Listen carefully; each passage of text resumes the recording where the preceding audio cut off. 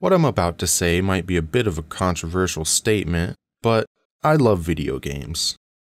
Games are a type of media which puts you, the player, directly in charge of the experience, allowing a special bond to be made between the consumer and the product that can be hard to replicate in other mediums.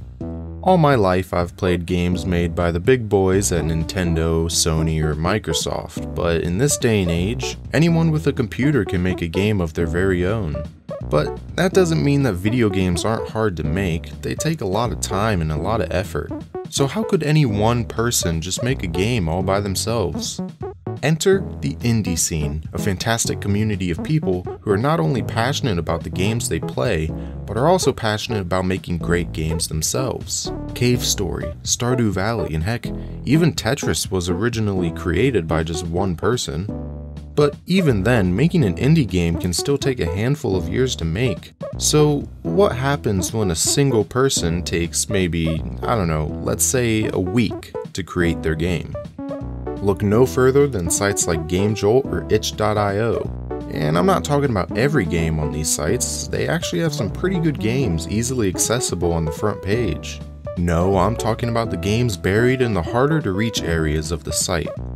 I'm talking about the kind of games that don't really make sense and make you start to question, who made this? Why did they make this? And why am I playing it?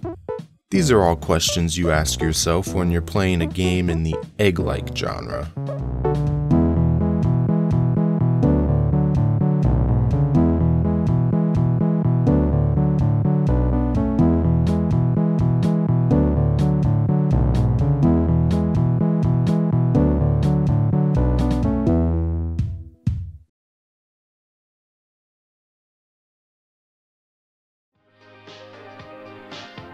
If you're a fan of Vinesauce, you've probably heard the term Egglike before, primarily used by Vinny to describe a game that he's playing.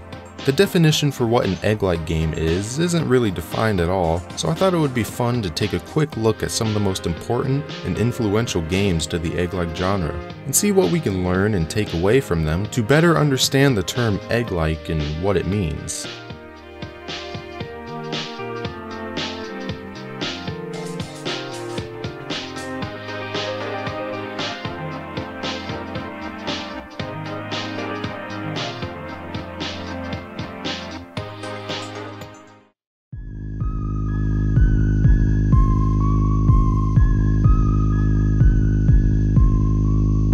The Fantastic game was developed by someone who underwent the name The Fantastic Kinnear and was publicly released in June 2012, and to this day has almost 9,000 downloads on its IndieDB page.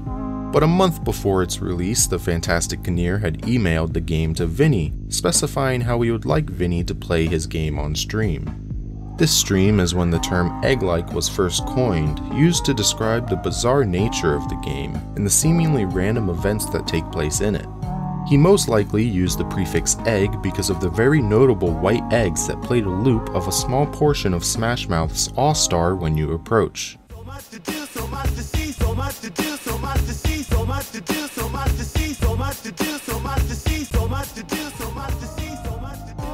The gameplay can be likened back to games like Super Mario 64 and Banjo-Kazooie with its collectathon-like elements. Although, aside from walking around and picking up the game's collectibles, there wasn't much to do in the game. That was until 3 months later when the Fantastic Kinnear updated the game to version 1.fun, which is a really weird way to name a version of your game, but I guess it's not too out of character when you compare it to the rest of the game. So, what did this new version add? Well, not much actually. It just added some new areas, and well, that's about it. Despite the promise of a Fantastic Game 2.0 seen at the end of the Fantastic Game 1.fun, the project was seemingly abandoned at some point.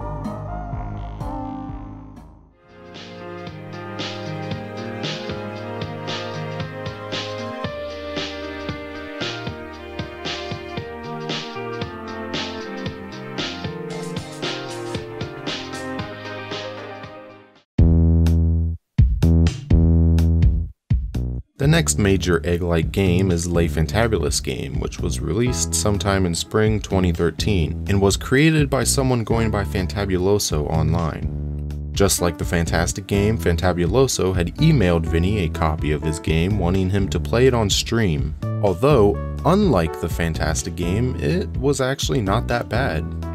Sure, it wasn't the best game in the world, but no Egglike ever is, but it certainly raised the bar for what a good Egglike should aspire to be.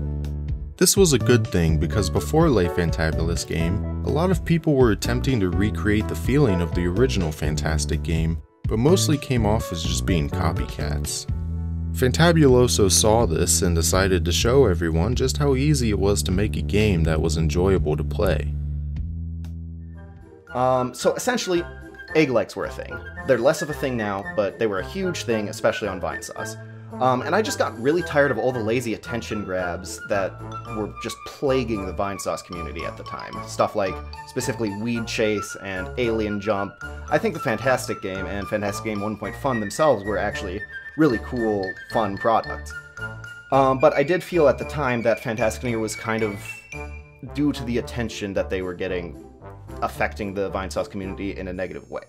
So, I got pissed, being a little edgy 16, 17-year-old spiteful little boy. I set out to parody it and make a higher quality product in less time. And I just kind of took the Fantastic game and made a bootleg of it. So it was, instead of the Fantastic game, it was Le Fantabulous game. His game featured all of the 2 mechanics featured in the Fantastic game, that being walking around and collecting, but expanded upon it by adding combat, characters, dialogue, a story, and different worlds to explore, all connected via a hub world. Compared to the Fantastic game, I'd say, yeah, it's pretty good. But speaking of the Fantastic game, just like that one, almost 2 years later, the Fantabulous game got an update of its very own. That's right, in January of 2015, we got Le Fantabulous game version 0.9, which makes a lot more sense than 1.Fun. This update contained a lot of new content while also polishing up the old stuff too. New worlds, weapons, and bosses. There truly was so much to do and so much to see. This is arguably the best Egglike game, and if you're gonna play any of these games, I'd probably recommend this one as it seems to have the most love and care put into it and won't make you want to die after 30 minutes of playing it. Also, I'd like to break off topic for a second and fast forward to the present, in which Fantabuloso is still actually working on Le Fantabulous game, and will receive its biggest update yet, version 1.0 sometime in the future. A Kickstarter and demo will be released sometime in 2019, and from the looks of the trailer, it looks pretty good, so go ahead and check it out if you're interested. Link will be in the description. Anyways, let's get back on track.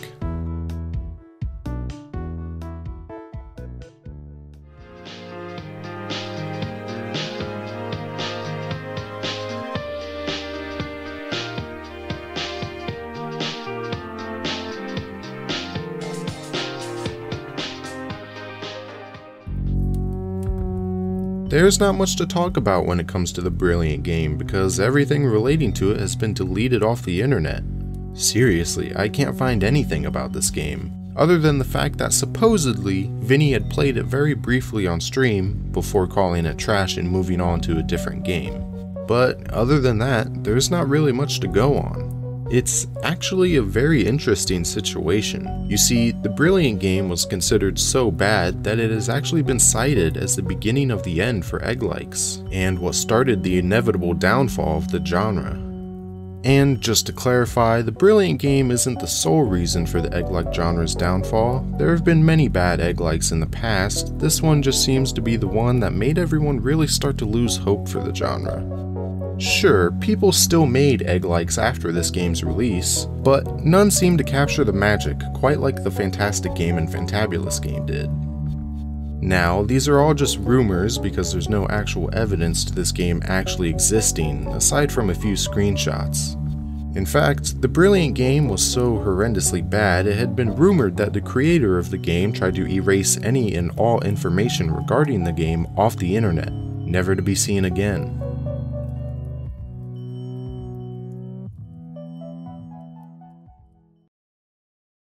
But that won't stop me from playing it, because after a couple of Google searches and an email or two, and with special thanks to Ian from Super Viola Bros on YouTube, I got my hands on this game, and so one question remains. How is it? Is it really as bad as people made it out to be online? Should it really be the reason the egg-like genre is seemingly non-existent to this day? Well, yeah, it's bad. Really bad. If the Fantabulous game is an example of the best the egg-like genre has to offer, then this is definitely the worst it has to offer. Unlike every other egg-like, this game is very linear, leading you down a single path for the entirety of the game, and some areas are extremely bland and boring with not much to do except to walk forward. Not to mention, some of the challenges can be really tedious and ask a lot from the player. Also, if you happen to die at any point, you'll be sent to the death cube and forced to restart from the beginning, which is the sole reason of why this is the only egg-like game I can't finish.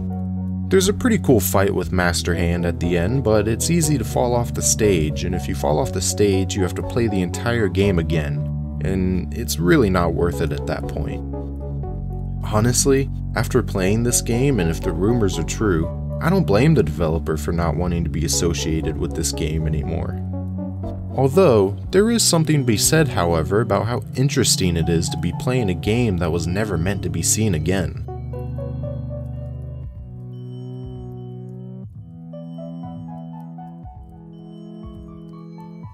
Let's talk about this for a minute. Nearly 3 years ago, I was sent an email by a guy named Fantasticaneer, to be precise. And that began this whole thing of sending me ironically shitty games. It was called The Fantastic Game. It's on YouTube, you can check it out. And then there was a second version of The Fantastic Game, and then there were a ton of clones that were dubbed the Egglikes. The Egglikes were a take on, it was a riff on the idea of the eggs in the Fantastic Game. Then the Fantabulous game came out, and that was actually competent. That was a game, and it actually worked, and there was combat and bosses. It was really weird, but it was the best of the shitty game genre. But the thing is, it is possible for some things to stop being funny, as we've learned. And the Fantastic Game and its many clones, like Alien Jump and Weed Chase, for example, stopped being funny pretty quickly. And we soon discovered that the law of diminishing returns was setting in. And a lot of these games that people were making, you know, shitty on purpose, were not, in fact, funny at all. And so, therefore, I stopped playing them. People were sending me emails with poorly worded, you know, sentences, misspellings, all caps. And the games were inevitably getting worse and worse. And even the ones that weren't terrible, I still didn't want to play. Sure, I played a few shitty games here and there, but usually not too many of the ones that people made for me specifically based on the Fantastic Game. The egg-like genre had died.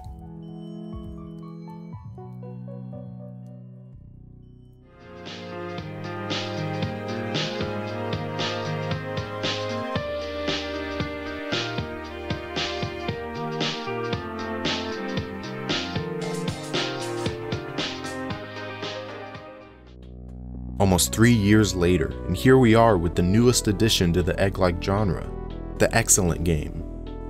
While not yet publicly released and the developers currently unknown, this game was streamed by Vinny on April 14th, 2019. The game harkens back to its original egg-like roots. You simply walk around and collect as many eggs as you please.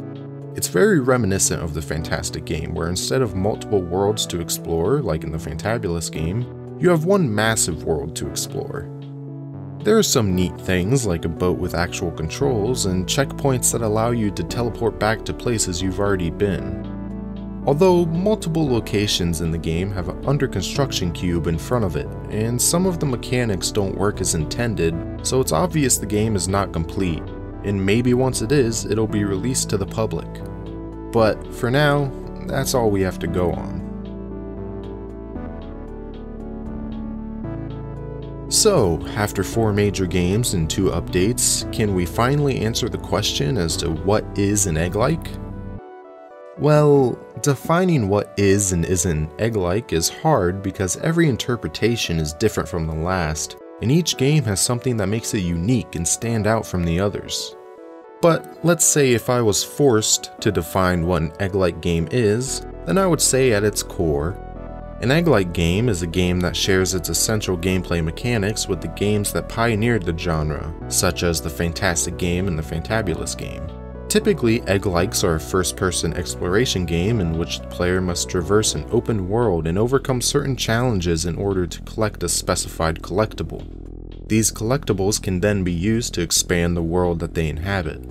Egglikes are known typically for being comical and bizarre in nature and include various pop culture references, whether that be in the form of characters, music, or sounds. The appeal of Egglikes can be likened to the amateurish nature in which they're created, often being made in the free version of Unity with development time being very short. Now, this doesn't really encapsulate everything that makes an Egglike, but I feel it gives a basic gameplay structure for those who have never played one of these games before. Now, I know the whole point of this video was to kind of give a definition to the term Egglike, but really, an Egglike can't be put to a science, because if you try too hard to capture the feeling of classic Egglikes, it can come off as, well, trying too hard. So, what about the future of Egglikes, and do they even have one? Well, I'm not sure. Egglikes are honestly pretty fun for the sheer amount of randomness when it comes to playing them. You never really know what you're gonna get when you play one. People seem to enjoy Vinny's stream of the excellent game, some people even claiming for it to be a nostalgic experience for them. So even after the bad rap the Egglike genre got after the brilliant game, people still seem to have fond memories of these games, which is promising for the future of the genre. I think as long as good Egglikes keep coming out and the word keeps getting spread around, then I think the future of Egglikes could be pretty bright. In fact, that's essentially the entire reason I'm making this video, to help spread information of the genre around and hopefully inspire some more great Egglike games. Because at the end of the day, you don't have to be extremely skilled in game design to make an Egglike. All the games I talked about today were all made by individuals with a variety of skills. I think that only adds to the appeal of Egglikes. I can make one, you can make one, anyone can make one. What really matters when it comes to making an Egglike is the passion that you put behind it. If you really care about making an enjoyable experience, then everything will turn out alright.